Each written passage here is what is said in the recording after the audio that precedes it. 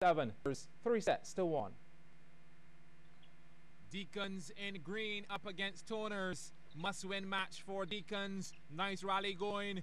Deep spike and out. Good judgment. Both teams looked a little sluggish early on. Toners able to handle the attacks, and some luck always helps. But the opening set belonged to Deacons. Fabia Graves with the dink. Easy stuff. Then the girls in green making their intentions clear. Cross court off Charisse Austin and way up. Deacons 25-20 in the first set. Second set now, and the tables turn. Toners back set, and Deacons can't handle. In fact, Deacons looked unsure of what to do when receiving serve. Got her footwork and communication mixed up here. Toners loving it. Toners claiming the second and third sets. 25-14, 25-19. Power off the double block and out. Well, let's head to the vital fourth. Deacons needing to win this one to level. Crawford, Lone Ranger at the net, getting it done. Then Toners make a meal out of a free ball. A present for Deacons. But Toners stuck to the task. Pinpoint spike for the kill. Then Tiffany Smith laying down the heavy stuff. Too hot to handle. Deacons not going away quietly. Dink and Phillips with the error. But it would be Toners to prevail. Set point. Charisse Austin delivering. They win the fourth. 25-19 and the match 3-1. Second game now, no pressure on Warrens as they clash with Carlton closest to the screen. That's an ace. Warrens snatched the first set, 25-17. Talia Lane warming up from the opposite side, just as effective. Warrens looking determined. Second set now, this one had to make the highlights. Rianne Niles says have some. Then follows it up with a rejection at the net. Warrens 25-16 in the second and up 2-0. The third, some resistance by Carlton after trailing 4-8, breaking through the defenses of Niles on this occasion. Credit due to Carlton. They managed to get to 20 before Warrens put the stamp of approval on the win. 25-20, 3 straight, and the league crown to boot. Congratulations to them. Well, Talma hosts made 2016 a hat-trick of victories when they won the Christchurch Foundation School Inter-House competition at the National Stadium. Talma amassed a whopping 983 points ahead of Wellington with 855, followed by Innis, Skeet and Lynch House. It was a day when 20 records were broken. Reporting on some of the action is CBC's Anne-Marie Burke. They say Foundation has the ammunition to be BSAC champions, and if their inter-house meet is anything to go by, watch out. The records were tumbling like water. This is the under-17 girls 400 meters, where from beginning to end, the battle was between Hannah Connor and Rosette Hoyt.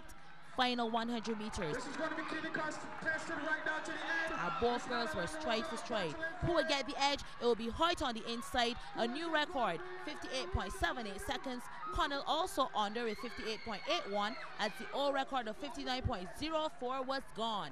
In third, Lanisha Brathwaite. Boys on the 17 picking it up in the final 200 meters as he was just unstoppable. Laquan Trotman, Talma's star boy, arms pumping, smooth strides. Chasing for second was Shea Walks, also of Talma. The winning time 54.84 seconds, and Ajani Sobers was in for third. The under-20 girls race was a one-woman parade as Tiana Boyne continues to send a warning that she is in peak form. Skeet hosting short of maximum points. Boys time 56.62 seconds, blew away the old record of 58 seconds, finishing fast for second and third Krista Maloney and Elizabeth Williams. The big boys 400 meters had a studded lineup, under 20s. In the green shirt for Lynch House, yup, that's Rivaldo Leacock, no longer Lester Vaughan student, but will be donning the black and gold for Foundation as he continues to show why he's among the world's best juniors. Despite a heavily bandaged hamstring, he is the big man. A comfortable 48.72 seconds. Kofi McCulling second, 50.67, and third Rio Williams 51.69. Keep your eyes on the team from Christchurch Foundation, BSAP. Here they come. Anne-Marie Burke, CBC Sports. The Victory Sludorum title was won by Hannah Connell of Innis House as she amassed 79 points, while the Victor Ludorum was Nathan Crawford Wallace of Skeet House, who tallied 78 points. The Barbados Football Association has been playing host to members of federations from the Caribbean Football Union for a FIFA seminar on pitch maintenance at the Radisson Hotel. CBC's Anne-Marie Burke stopped in on the seminar's opening session. Over 60 participants representing 30 member countries of the Caribbean Football Union have been on the island engaged in a FIFA seminar focused on pitch maintenance. Just as important as the development of the players and coaches, FIFA sees the need to ensure its facilities around the world are also of a high standard. Speaking at the opening ceremony, Minister of Sports Stephen Lashley said it couldn't come at a better time as Barbados has been faced with the major challenge of poor maintenance of its sporting facilities. Oftentimes, we are quick and eager to develop facilities, but we are not as quick and as eager to ensure we have proper maintenance plans. So I believe that this workshop, which focuses your attention on the techniques and the approaches towards the maintenance of football astroturfs, is extremely relevant and timely. President of the BFA, Randy Harris, said with the AstroTurf facility already functioning at Wildy, its maintenance is key. There's also the move to make it a fully functional venue. At the moment, there are two projects. One is the bleachers project. That has hit a kind of snag because while FIFA has okayed the funding for the project goes over the allocated funds.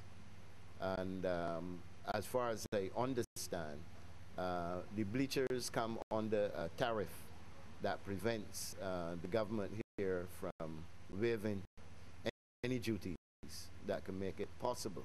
However, we're still in discussion with FIFA to see if we can still benefit, because it is critical to us. We don't have seating at the National Stadium, and as you know, we want to fully develop Wildy. Anne-Marie Burke, CBC Sports. Thanks again, Anne-Marie. Well, the cricket legends of Barbados got a facelift today when an outstanding piece of artwork featuring the greatest cricketer of all time, Sir Garfield Sobers, was added to the museum. CBC's Shane Jones followed this story.